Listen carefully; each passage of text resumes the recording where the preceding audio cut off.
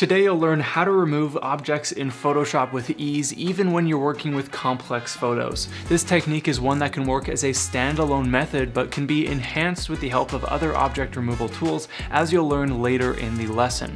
Now we're going to cover a lot in this video, so if you want to make sure that all these techniques stick, be sure to download the free lesson cheat sheet for this video available in the description below. Now in this example, we're going to remove this car from the background, some of the cars down the street, and then we're going to touch things up with a few additional tools to finalize the result. Now typically with object removal tools, something as large as this car would be extremely difficult to remove because we don't have enough sample areas to rebuild what was behind this car. But now with Generative Fill, we can easily create new pixels within this photo to replace whatever was behind this car, or at least make it look like we have replaced it. So the first thing we need to do in this process is select the lasso tool. To select the lasso tool, just press L on your keyboard, or you can find it right here inside of the toolbar.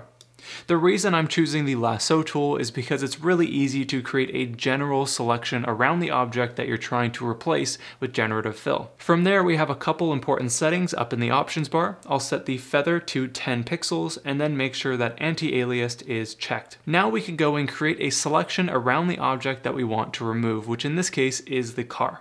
So I'll go and click and drag around the entire car just outside of the edge, and that also includes this bumper that is between this gentleman's legs here. So I'm going to go all the way around like so, just around the outside edges of the car, giving enough breathing room so Photoshop can figure out what actually needs to fill in this selection area. With this active selection, we can just go and click on Generative Fill inside of the contextual taskbar. If you don't see this, just go up to Window and then down here to the contextual taskbar to reveal it. So going ahead and clicking on Generative Fill, we'll then go and click Generate without any specific prompt added. Photoshop will take a minute to load the results, and then it will give us 3 variations here inside of the Properties panel that we can click between to see which option we like the best. Now this one looks pretty decent, but the post is in a weird area, so I don't really like how that turned out. I don't like the way this curve is looking here either, so we're actually going to regenerate a few different results for us because all 3 of these didn't really work out in our favor. So again, I'll go ahead and click on Generate to create a new set of options for us to choose from. Now, as you can see, we have a new row of variations that we can click between to choose something that we like. In this case, this example actually looks pretty good to me, or even this one here is pretty acceptable as well. I think I'm going to opt for this particular one instead. I think it looks the most seamless overall rather than having to regenerate something else for the sake of example. So now all of those adjustments were applied onto a new Generative Fill layer that if I turn this on and off, you can see the before and after.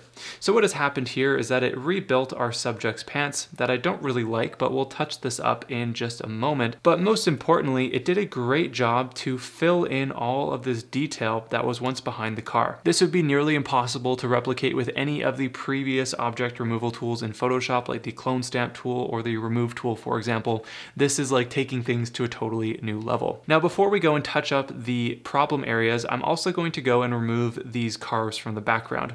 So once again, still with the lasso tool selected, I'll just click and drag around those cars in the background that I want to remove with the same settings as before, so that 10 pixel feather anti-alias is checked. Once again, I'll click on Generative Fill in the contextual taskbar, then click on Generate while that selection is active, and Photoshop will take a minute to load and then fill in that active selection area with something new. Now with that complete, we can click between our variations until we have something that we're happy with. In this case, the second variation looks best to me, so I'm going to select that one here, and again, it's on its own Generative Fill layer. So now with this complete, we have to go through and touch up any other smaller areas that we would like to remove, as well as fix any problems that we have created within our Generative Fill layers, such as the top of our subject's leg, for example.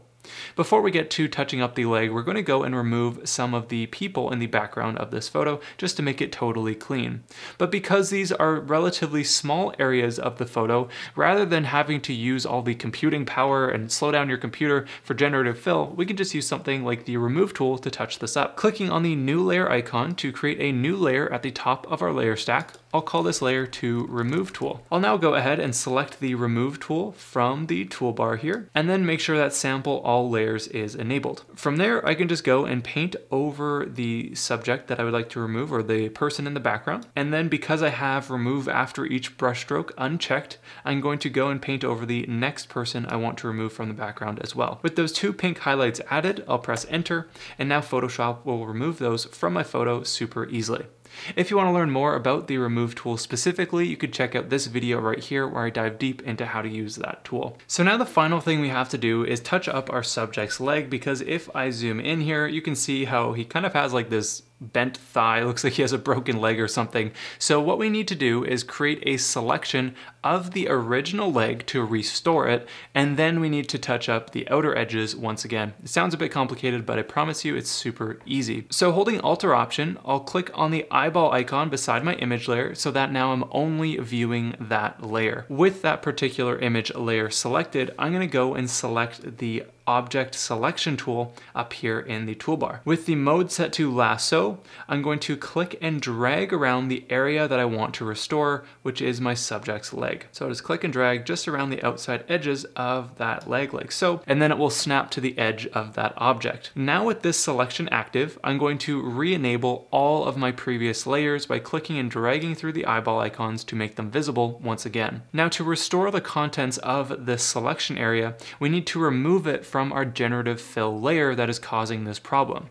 So clicking on the Generative Fill layer, that is the one that is removing that car and creating the issue with the leg, I'll click on that layer mask while I have this active selection. I'll then grab my brush tool by pressing B and set my foreground color to black. Now with that Generative Fill layer mask selected, I can just go and paint inside of this selection area, and it's going to restore that leg for me. Now, of course, I still have some areas outside of the selection that are showing through from this Generative Fill layer. So what we're going to do is invert this selection and then mask out these additional problem areas. So within the contextual taskbar, we can just click on the Invert Selection option, and now we're selecting everything outside of our subject's leg. And with that Generative Fill layer mask still selected, my foreground color still set to black, I can now go and just mask out any of those other problem areas around my subject's leg. Now it is going to reveal the car back into view because that is what was being removed with the Generative Fill layer,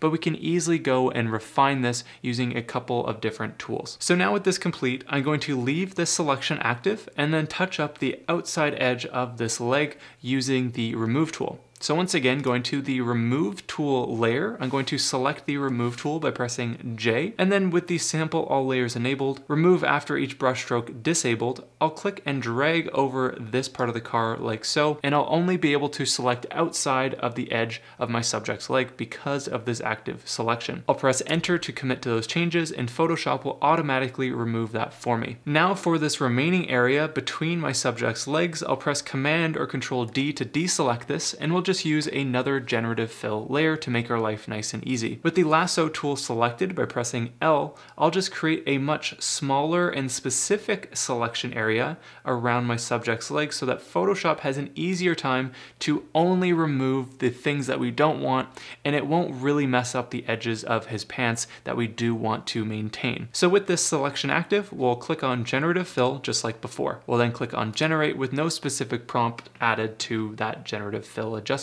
Once again, we have a few different variations that we can choose between, but the first one seems to be my favorite, so I'll just click on that variation to enable it. Now zooming out, you can see that we have successfully removed the car from the photo, the cars in the background, the people from the sidewalk, and we have maintained the look of our subject. So looking at our before and after, it's pretty crazy how much we were able to remove with relatively little effort, all because of the help of Generative Fill. This is by far one of my favorite new object removal adjustment options, and it is something that you should definitely use when you're trying to remove larger things from your images. Now again, if you want to download the free PDF lesson cheat sheet for this video, just click the link in the description below, type in your name and email, click the button, and you'll instantly receive a nice new PDF guide in your inbox. You'll also be added to the list of people waiting for all my future PDF guides, so you only have to do this process once and then you're good to go. But now if you're looking for ways to take your object removal removal skills in Photoshop even further, be sure to check out this next video here covering the best tools for object removal in Photoshop. It's a great way to continue to expand on the object removal skills you learned here, and I hope to see you there next.